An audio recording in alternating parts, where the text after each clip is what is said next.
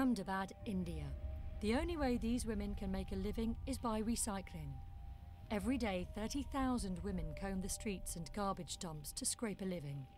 A world away from billions of dollars promised by the G20 governments for green investment, there have always been recycling jobs.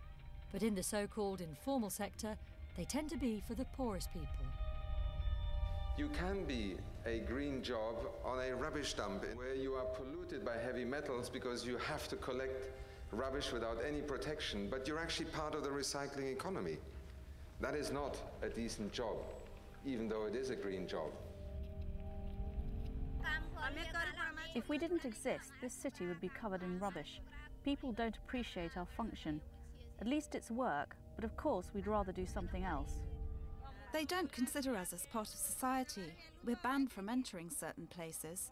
They call us thieves. There's no respect for us. Our work is not valued.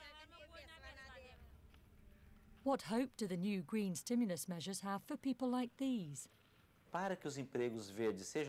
Green jobs have to be good jobs. You just can't leave it to the market. The market always looks for the cheapest solution. India is home to one of the largest wind turbine manufacturers in the world, employing 13,000 people. In New Delhi, the introduction of natural gas buses is expected to create 18,000 new jobs. A token, perhaps, in a country that has a labour force of over 500 million. In India, the Self-Employed Women's Association, SEWA, has brought together over 1 million women toiling in the informal sector and is already putting into practice each and every element of a sustainable economy without any help from the government. Poor are the most green because they have to innovate coping strategies day in and day out for their survival from whatever meager resources that are available within their own little surrounding. And therefore, I think they have the best of the strategies for green livelihoods. A few of SEWA's members have been able to find better work from recycled waste. Publishers of books and magazines and even some textile companies have been buying the products, an opportunity for slightly higher pay and better working conditions. SEWA is hoping to lead by example. In rural areas, some of the poorest in India, SEWA has introduced biogas stoves.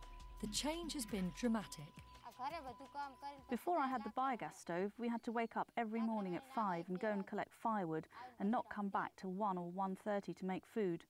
During that time, the children would go hungry and couldn't study, and I couldn't take care of them properly. The stoves use cow manure to create gas, allowing Kantaben to save hours every day. She now uses the slurry from the biogas stove as an organic fertiliser. The compost fertiliser is very good for degraded land. Now we get 70 to 80 tonnes of cotton. Before, we hardly got 20 tonnes per year. The lives of the rural women workers very much depend on the environment for water, for fuel wood, for fodder. Environmental regeneration plays a very major role in our union, but it also leads to economic regeneration. Even in the most extreme conditions, the desert salt mines of northern Gujarat, the SEWA Women's Association is finding green solutions. For 6 months of the year, Ansuya Ramesh Bai migrates from her village to join the thousands that work the salt mines in the Rann Desert, leaving her 2 eldest children in the care of relatives. Every season, the traders and the middlemen exploited us because they paid what they wanted and we'd no way of knowing the price of salt in the city. But now we've doubled our money and secured better and more stable prices. The change was possible thanks to the introduction of solar panels, which SEWA members pay off in small instalments. Energy means that mobile phones can be charged, and the miners can now stay in touch with their families and with the latest market prices. Now we are thinking that if we had solar energy for the water pumps we use in salt mining, then we could save a lot of money that we now spend on diesel. SEWA has taken up Ansuya's suggestion, hiring engineers to develop solar-powered water pumps used to bring the briny water to the surface.